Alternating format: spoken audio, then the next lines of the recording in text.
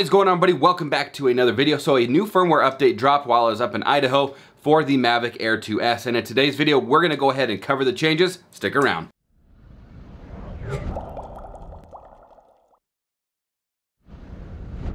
So this update dropped on July 27th, was right around a week ago. It's about 200 megabytes, so it's a fairly large update. You'll want to make sure that you have a solid Wi-Fi connection or a data connection so you don't have any hiccups during the update.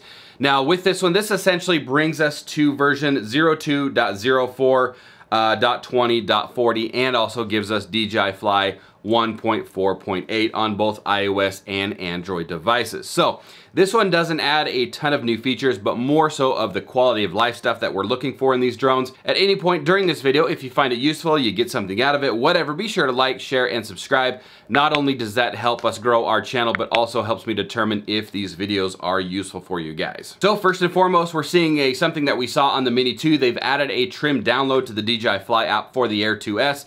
This allows you to choose to trim a piece of footage. If you want to download it directly from the drone, you no longer have to download that full clip. You can go in, choose a trim download, choose the section that you want to trim and download, and then send that over to your phone. This is great if you're trying to access any footage very quickly. Now, the second thing that they've done is they've added the synchronization of HD photos. So before this update, if you took some nice photos, they would not automatically sync over to the DJI Fly app. You either had to plug in the drone, pull the memory card out, or download those directly while the drone is connected in order to get those photos. Now they will passively synchronize over to your DJI Fly app. So the biggest and probably most notable change with this update is the auto discharge change that made to the batteries. They will now enter auto discharge after 9 days instead of 5 days. I personally thought 5 days was probably a little too soon for them to start discharging. However, I do know with LiPo batteries, the faster that they can discharge, the better it is for their lifespan. So we'll kind of see as time goes on what effects this had from going from 5 to 9.